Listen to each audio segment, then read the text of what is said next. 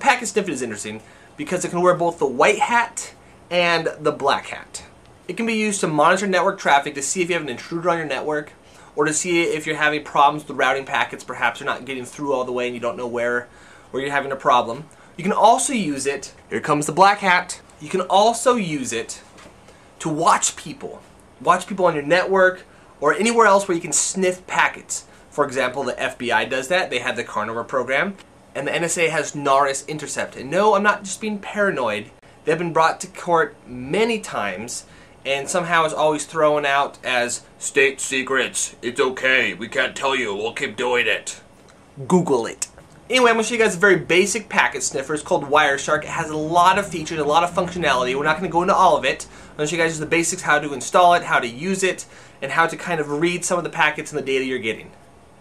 The first thing you want to do is open up a terminal.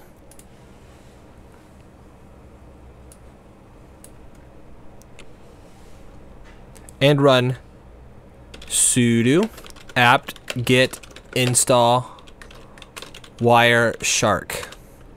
Run that, type in your password, you now have it. Now you're going to have to run Wireshark as root to do capture, because you have to have root privileges to access your NIC. Now you don't want to use the command sudo whenever you run any graphical programs. To make a long story short, it's just bad. You can run into a lot of problems if you use sudo to run graphical programs. You want to use gk sudo or kde sudo. You want to run gk sudo if you're on GNOME or kde sudo if you're on KDE. So type in gk sudo Wireshark. It's going to pop up this little error and say, oh, watch out, you're running this as root. That's okay.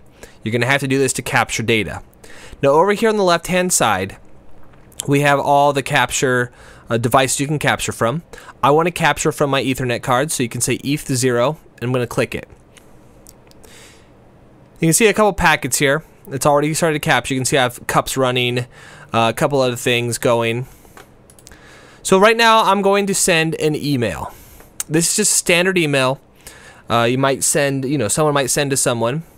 It's about a lost password. Nick, I heard you forgot your password, so here it is. Alien probing. Nick. Now, there's a big reason why you don't ever want to send personal information in emails. That's because it's sent in plain text. Anyone can read it if they're sniffing your network, which is I'm going to show you right now. So don't send passwords through emails, and if you click forgot the password button, always change it immediately because people can read it. So I'm going to send this. We're going to go back to Wireshark, and I'm going to apply a filter. I'm going to apply the filter, HTTP, and return.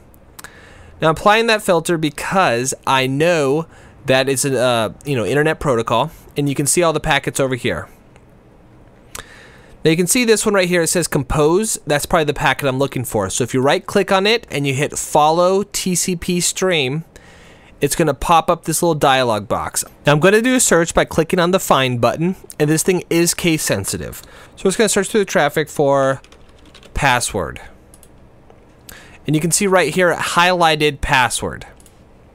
You can see right here that it highlighted password. So we're going to take a look at this packet, and you can see it's sent from me with it says right here that the subject is password, and it says Nick, heard you forgot your password. Here it is. And then right here, alien probing.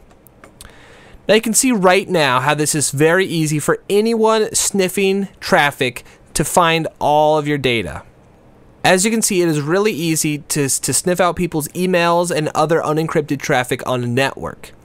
It's very insecure to send an email that's not encrypted.